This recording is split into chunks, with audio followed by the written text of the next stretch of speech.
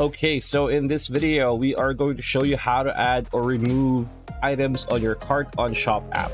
Right, so as you can see, we have Shop app on the bottom. Let's just open it and let's wait it to load.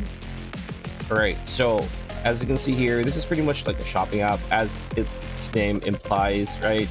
So it's not loading too well. It's been a bit iffy. It's been a bit stuffed the past few hours.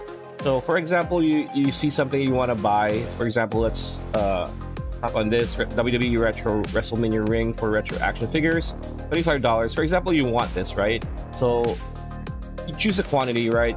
2, 3, 4. Hey, you know, WrestleMania does 2 rings, maybe 2, right? And then after that, just tap on add to cart like this.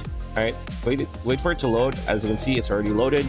And let's go back to the home page, and here you're going to see the menu on the bottom. And as you can see on the middle, there is a shopping cart with a red number 2 in it, right? So tap on that, and here you're going to see the things that you're pretty much gonna buy, right? So that's how you add something to your shopping cart. Now if you want to remove something, and for example you decided, oh, I don't want to buy this this product, it's very easy. As you can see, there are things you can tap here. There's a -2 and a plus, pretty much under the WWE Retro Wrestling like information, right? So to remove something from your shopping cart, just tap on minus if it's more than 1.